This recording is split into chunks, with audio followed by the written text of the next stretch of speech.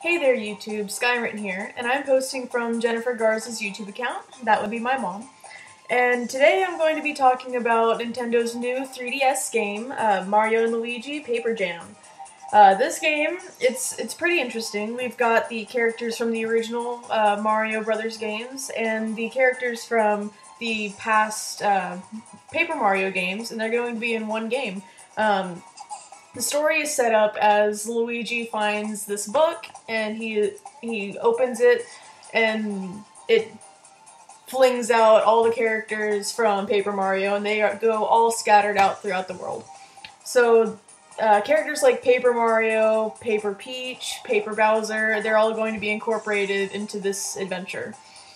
So on your team, you've got Mario, Luigi, and Paper Mario, and you're going to be going around and going and defeating Bowser. Now, this game isn't like the normal Mario games you might be used to. This is more like the old Paper Mario games. I've lost count of how many there are now. So instead of going around and just stomping on Goombas and Koopas and using the green shells or whatever, you have a turn-based fighting system. So it's more RPG-wise. So, it's more like a Pokemon game, actually. Like, you've got turn-based, you've got attacks you can use, and it's not just jumping and punching.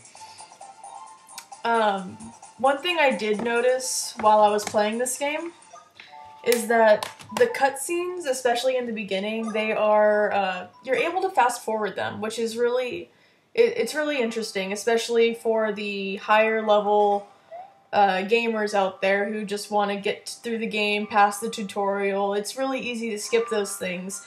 Even so, this is a pretty easy game to pick up. There isn't much to it, but that doesn't mean that it's a bad game. Like, it's simple, but it's still interesting and is easy to pick up. Definitely for anyone in the family. You can see here, we've got Mario, Luigi, and Paper Mario, and even though you're here controlling 3 different people, it's pretty easy to figure out who is doing what and what you've got to do. There's some puzzles and whatnot. Right now I'm in the process of finding all the paper toads that are scattered across the lands, so that's what I'm doing at the moment. I do really like this game. I'm not normally one to sit here and play a game all day unless it's something Pokemon related, but this might be something I pick up because this is interesting and I want to know the story, so that's where I am with that. And I hope you like, comment, subscribe. See you next time. Bye!